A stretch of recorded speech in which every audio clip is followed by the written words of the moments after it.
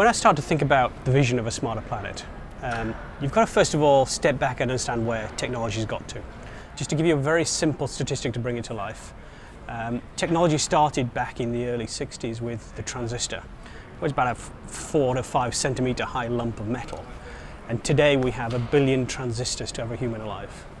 And it's a combination of those billion transistors and being able to really get data from the built world, whether it's humans moving around that we see through videos, whether it's cars, whether it's RFID sensors. There's a whole stack of different ways that we can get real data, real time out of the systems of the world today. But that's not really why we want to worry about it. That means that we can create a smarter planet because we can get the real data. People have a desire to change the way they live because of things like social media, the generational changes, the way we absorb information from TV and so on. It's just changing the way we interact, and that interconnectivity is changing as a result. Again, that's not why we want the smarter planet. So another one of the drivers. The real challenge is some of the societal things that we take for granted. Take the apple in the UK. The average apple in the UK travels 3,700 miles. Just imagine the cost of that.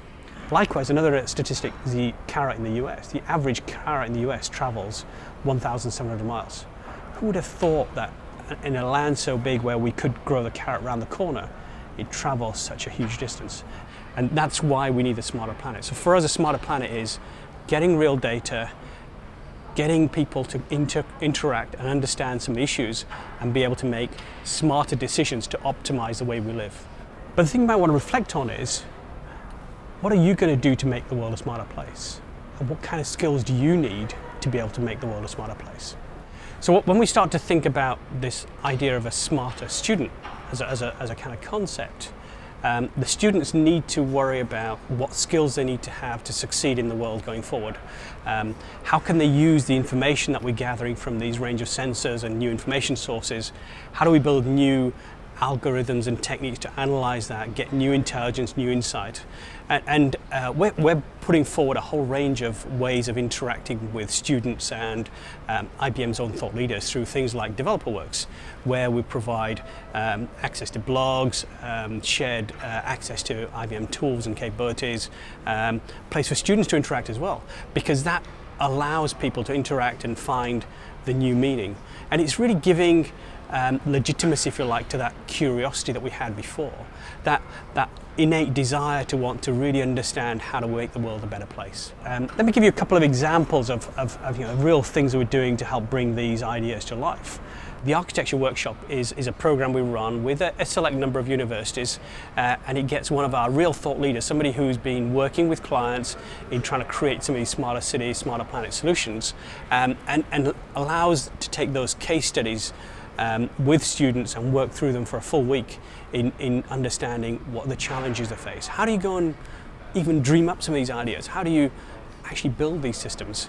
And it brings it to life and really enthuses the students in building those things, but also in actually understanding what skills they need. And how would they grow those skills? How do they learn to leverage what they've learned through the education as well? Another example we have is the Team Talent program across Europe, where we have IBM senior executives working with select universities to build a whole program of activities, visiting seminars, trying to get real thought leaders to come and talk about their role. How did they become somebody who could design the systems around Wimbledon? How did they go about designing systems that run banks? How did they design systems that help build and support airlines that are flying? And those skills are not only critical for the past and how we've got to where we are now, but help them understand the kind of skills that we'll need in the future and start to give some insight into the kind of questions that we will have to explore to build that smarter planet. Let me conclude by inviting you to visit the IBM Skills truck to really experience the IBM Smarter Cities and Smarter Planet initiative.